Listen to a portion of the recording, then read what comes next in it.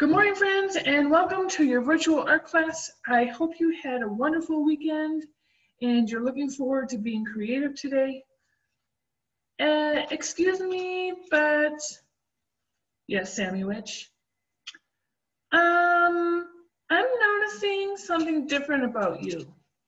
Well, could it be my eyes?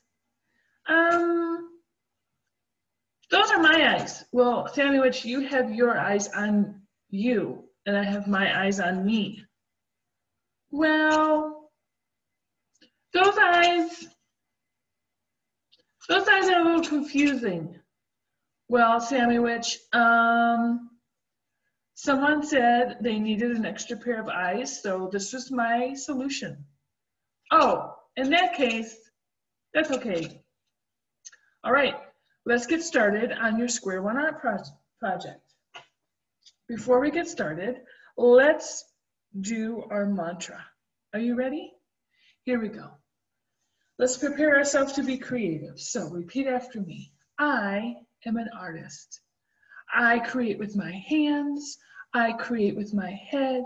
I create with my heart. I can create anything. All right, so here we go. So last time, as you may remember, we looked at some examples where folks broke down their paper with some curvy or zigzaggedy lines. And then what we did is we wrote three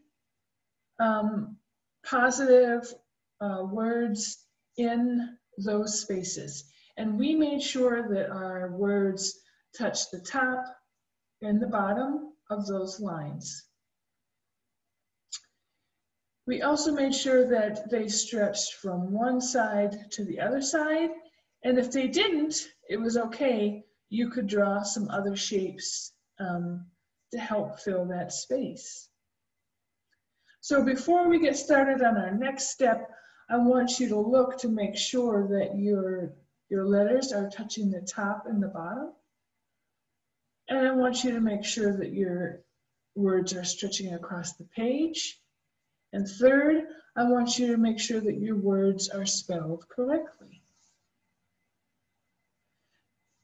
I also am making sure that I've covered all of my words with a dark crayon. Remember, we wanted to use a dark crayon so that they would really stand out. Now you might notice on mine, I started putting the designs in some of these areas, again, with my crayon. So let's just get a closer look here. All right. So I just started putting a few patterns here and there, and just a real quick to show you how to do that. And here, friends, you don't have to use dark colors, but you do need to remember to press hard. All right.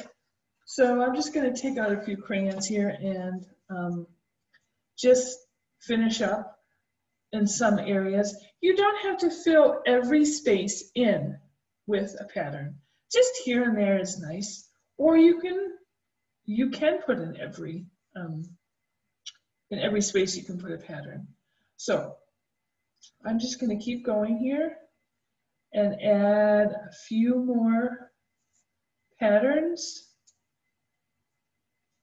Remember, a pattern is a design that repeats itself. It can be as simple or as complex as you want it to be. I really like to use white crayon as well, and I'm going to use that in these areas. I'm making sure that I'm pressing really hard, so hard even that I broke my crayon. But remember, what we're going to be doing next is a watercolor. And what the wax crayon does is it acts as a resist. And a resist is something that pushes something else away. So when you mix oil and water together, for example, what you'll find is that the oil just kind of sits right on the water, all right? And it doesn't mix. The same thing happens with the wax crayons, and that is that the wax pushes away the watercolor and the lines that you make will show up.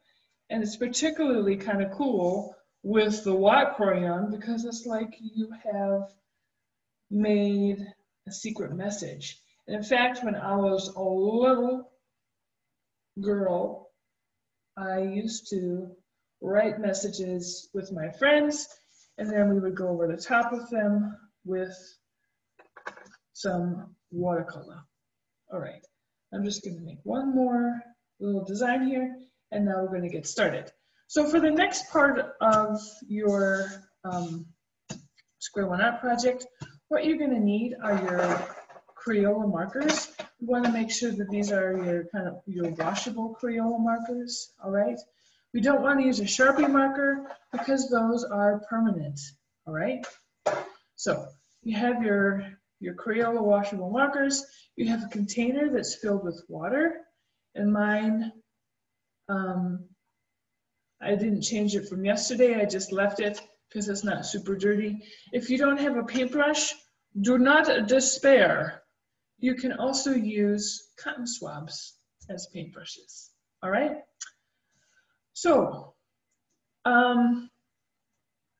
what I'm going to do next is I'm just going to start adding a little bit of color here and there. I don't have to color the whole thing in, and I'm going to show you why in just a minute. And every time I kind of hit a new shape, what I'm going to do is I am going to use a different color. So before I get too far along, I'm going to show you here with this one, and then we'll keep moving. So I've just dipped my cotton swab into the water, and it's got a good amount of water on it. The other thing you might want to have handy is a paper towel to use as a dabber when you are working, in case you get too much water on your picture. So here we go. I am going to take my cotton swab and I'm going to start painting with it, and you can see what is happening. Remember here I put some of the white crayon, and you can start to see the designs I created, like that. So you can see the white polka dots that I made. Now, my cotton swab is dirty, or it has this red color on it. I could choose to go over this yellow, and you know, excuse me, I would make a different color. But right now, I'm just going to dip this in, and I'm going to paint with it. Just the clean side. And so I kind of like just to put my cotton swabs off to the side so that if I want to, I can, look what I've done. I've taken my red and I've added a little bit to it, and now I've made a nice orange in here. And so I've kind of blended just like I would be able to do with the paintbrush. So cool. So now I'm going to go to the next area. I'm going to put down some blue. And I just want you to look, I'm not putting down a huge amount of color. I can put down more if I wanted, but then it kind of defeats the purpose of doing the watercolor. What will happen is the area here will be nice and dark, and as I go to the middle, it might lighten up a little bit. Whenever you use more color and less water, the color is going to be darker.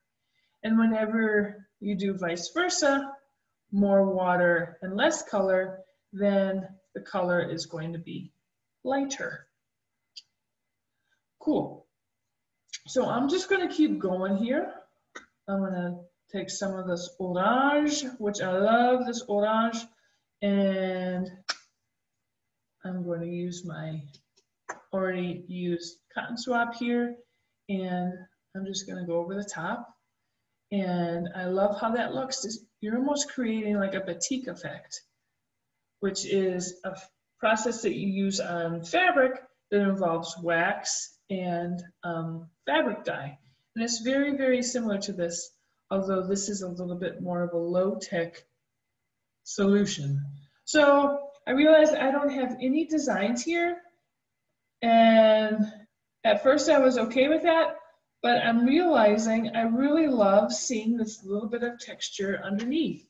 So I'm just going to go back and add some designs as I'm going. I want to take this green. And what I'm trying to do here, friends, is I am trying not to leave any white space. Remember, one of the things with Square One Art is that you want to try to make it as colorful as possible. All right.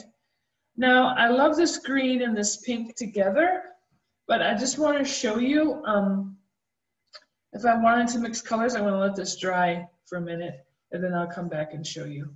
But let's say I didn't have a purple marker. So I'm going to take some of this red color, which is actually raspberry, and I'm going to take some of this blue color and add it.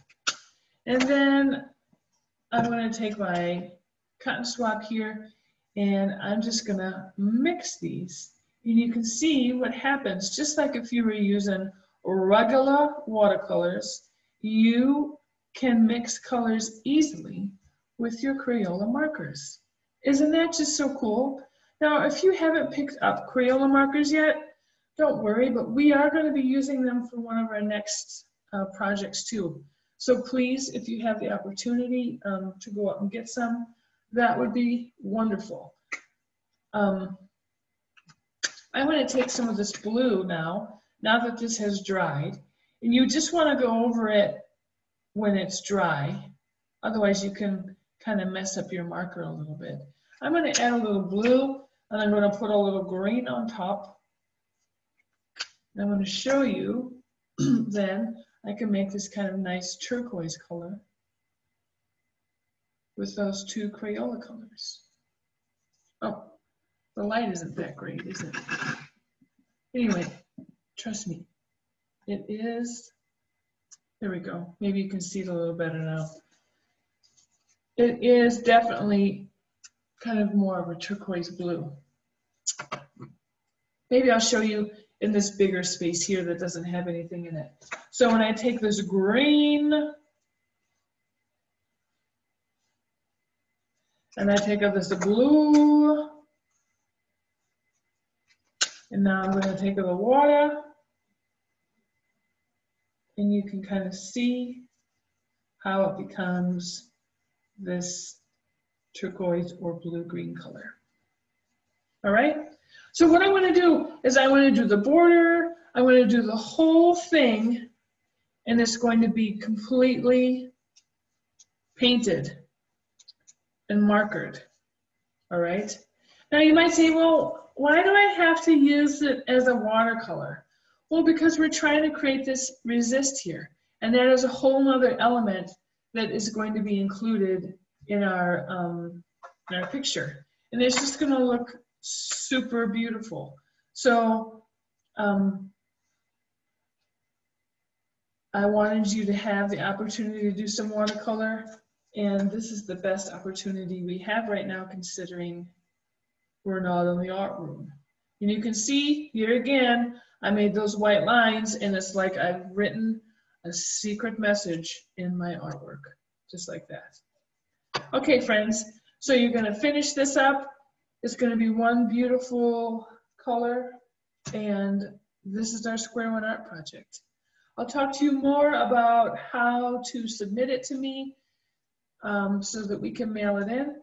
But just take your time and do a good job finishing this up and adding your color. And most of all, have fun. Take your time, make it beautiful. All right, friends, we are going to end our class with a mindfulness activity. So wherever you are right now, if you want to sit quietly and just close your eyes, your hands can sit on your lap or folded on the table, depending on where you're sitting. And just kind of relax for a moment. And I want you to imagine you're a cloud floating in the sky. And I want you to think about what kind of cloud you might be. Are you one of those big puffy white clouds? Are you one of those swirly whirly clouds? Are you a cloud that is a storm cloud? And if you're a storm cloud right now, if you can imagine your angry raindrops just falling away. Are you one of those clouds that is a silly shape, like a jelly bean or a polar bear? Are you a sparkly cloud that's full of snowflakes? Just think about what kind of cloud you might be. And think about how you can be any kind of cloud you want. It could change with the wind. Now, clouds, I want you to take a deep breath in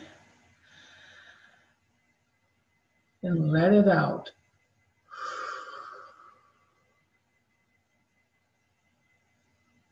I hope you guys have a wonderful rest of the day. Take care of yourselves and be well. I cannot wait to see your Square One art projects.